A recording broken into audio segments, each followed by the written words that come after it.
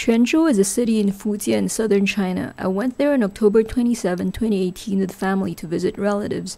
It used to be a booming port city back in the days of the Maritime Silk Road. According to Wikipedia, it was China's major port for foreign traders during the 11th through the 14th centuries, visited by both the famed Venetian explorer Marco Polo and the famed Muslim Moroccan explorer Ibn Battuta. Back then it was known as Zaytan. Even today, when I geotag my photos, the city shows up as Zaytan on Facebook and Flickr's maps. There's an interesting footnote in Wikipedia, though, that there's some controversy in the 19th century among scholars whether the Zaytan written about in these foreign explorers' records was actually referring to Xiamen, a different attractive port city also in the province of Fujian. But supposedly, Chinese records were clear that Zaytan refers to Quanzhou, formerly home to an excellent harbor that slowly silted up over the centuries. Before 2018, I was last in Quanzhou back in the mid-1990s. It didn't have its own airport then. You had to fly into Xiamen Airport and drive 2 hours to Quanzhou. As what that aforementioned Wikipedia footnote said, Xiamen is the current Fujian boomtown, the current holder of the attractive harbor crown. Fast forward 20 years and there is now a nice little airport serving Quanzhou. Day 2. I went around some parks and tourist spots in Quanzhou City. There's a giant stone sculpture of the famous Chinese philosopher Lao Tzu in one of the parks.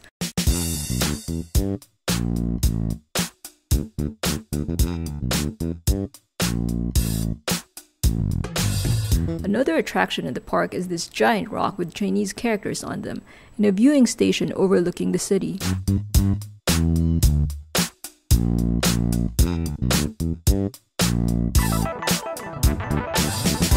This park also has a Buddhist temple in it with a statue of a Chinese goddess out front and a giant reclining Buddha carved into rock.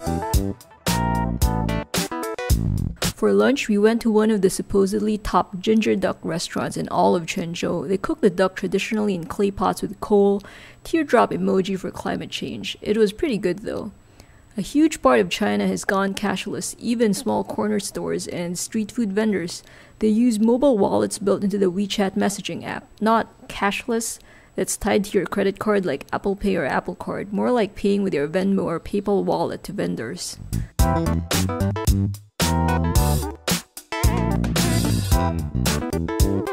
I like this sugarcane peeler contraption. The sugarcane vendors in the streets of the Philippines usually use huge knives to hack and peel them. After lunch, we checked out a few more tourist spots like the Quanzhou Kaiyuan Monastery, first established in 686 AD. It was known by a different name back then and only got its modern name in the year 739. It used to be an orchard of mulberry trees. It now occupies 80,000 square meters and is Fujian's largest temple. It's more of a temple complex with many pagodas than a single temple structure. Just pause the video anytime you need to read the information placards. After that, we hit up West Street, which is a bustling street of small shops and eateries. Yes, all cashless transactions using the WeChat messaging app's mobile wallet. The amount is drawn from your WeChat balance. It's not serving as a go-between and just withdrawing from your bank account at the fly at the moment of payment. Pretty cool.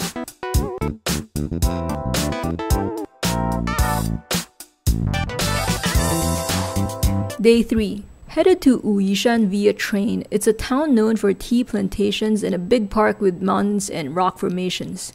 You can buy a day pass or multiple day passes as it's a huge park. The way the park is laid out is there's a bunch of attractions inside and it's up to you to go in them one by one.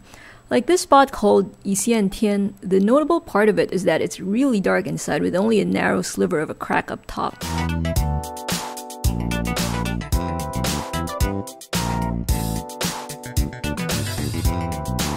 There were some pretty exotic fruits at the local market outside the park.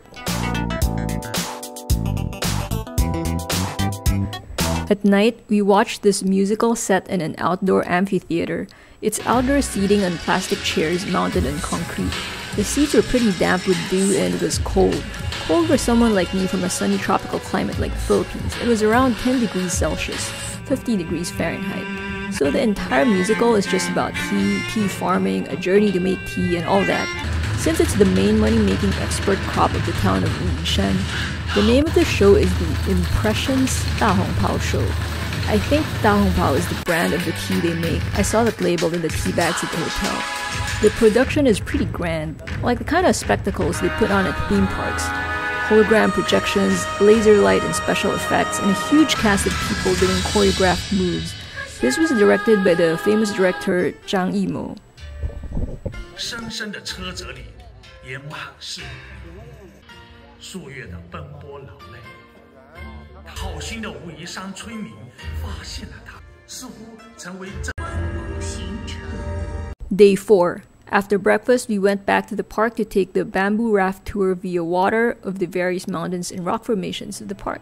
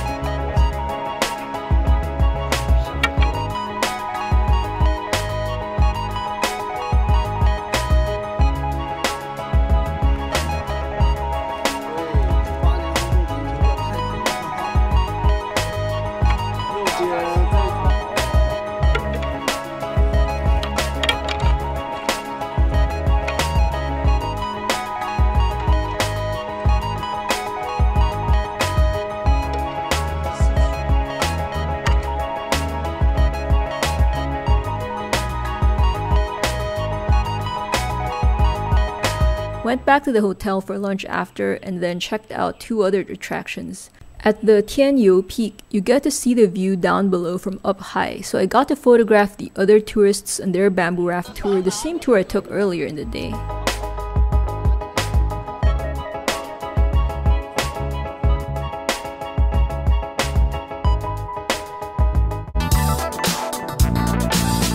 There's a couple other attractions that I skipped, and the last one I went to is this flat valley type spot with Chinese words carved in the rock face. This spot has more than 10 caves.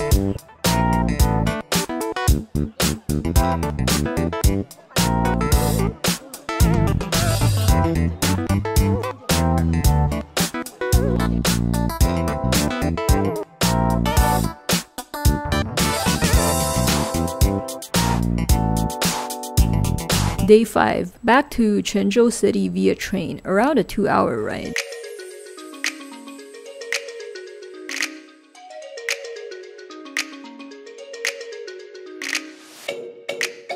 Day 6. It's November 1 and the hotel had some bizarre Halloween pumpkin carvings. This is the Quanzhou City skyline as photographed outside my hotel window.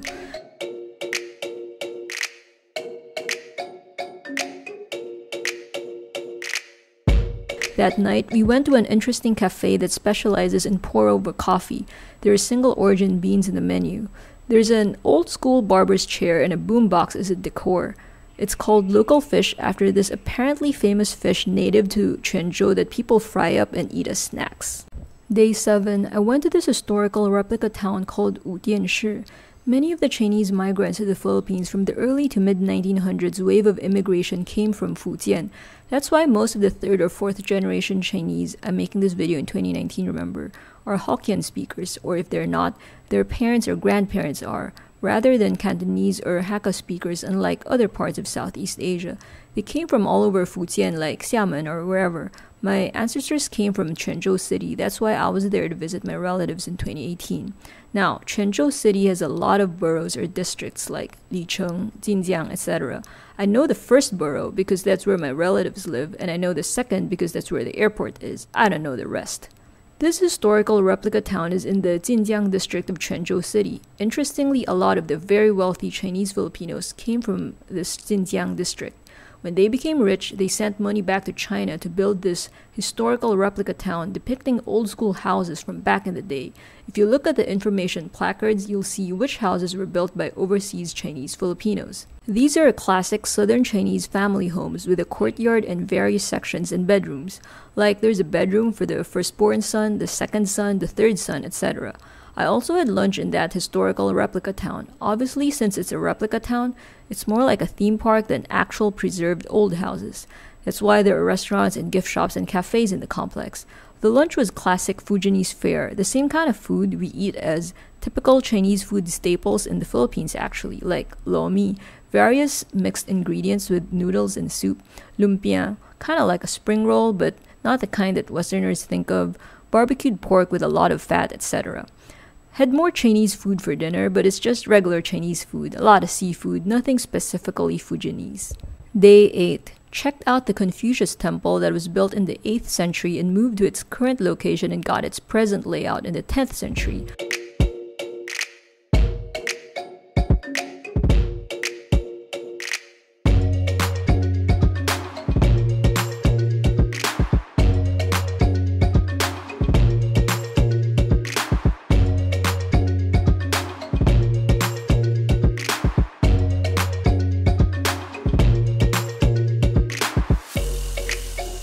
Went to another park with a lake after, then walked around the streets for a bit. There was a weekend flea market going on.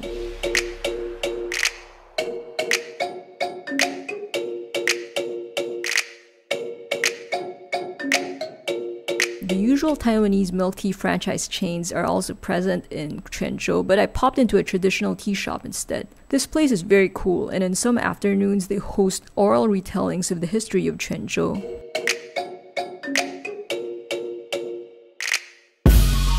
Afterwards, I dropped by the Quanzhou Qingting Mosque, or the Masjid al-Ashab. It was built in 1099 and restored in 1310 by a Persian pilgrim. At the start of this video, I mentioned that Quanzhou used to be known as Zayton, spelled Z-A-Y-T-O-N, back in the maritime Silk Road days, when it was the premier harbor port city of Fujian, before the rise of Xiamen's prominence as a global port. Quanzhou's old Chinese nickname is Citong City, a city named after a tree that was extensively planted there in the 10th century. According to Wikipedia, Zayton is an Arabic word that's a calque, which is a loan translation of that former nickname Citong City. I guess the ties between the ancient Muslim traders from the Near East and Quanzhou were strong during the maritime Silk Road days, when even its former Western name is not an Anglo name like the old name of Beijing, which is Peking, like Peking duck, or Taiwan, Formosa, but an Arabic word. There's even women making dumplings in the complex, but this is the kind without pork, as Muslims don't eat pork. Here's another sugarcane peeler contraption. It looks different from the machine I showed in day 2. The sugarcane street vendors back home in the Philippines are usually men, as it takes a lot of upper body strength to hack sugarcane with the big knives they wield here. But with these machines, you can just feed the sugarcane into it and it's peeled. The 3 sugarcane vendors I saw in China were all coincidentally women. Dropped by a little private novelty museum called the Mind Museum for a bit. It houses the private art collection of some wealthy guy. Afterwards, I went to Yuanhe 1916, which houses cafes, offices, catering to creatives and designers, and event spaces. It used to be an industrial lot. There's a hypebeast cat and Fall Supreme in one of the cafes there. This is Quanzhou City Hall. Stopped by the outside before going to a nearby seafood restaurant for dinner.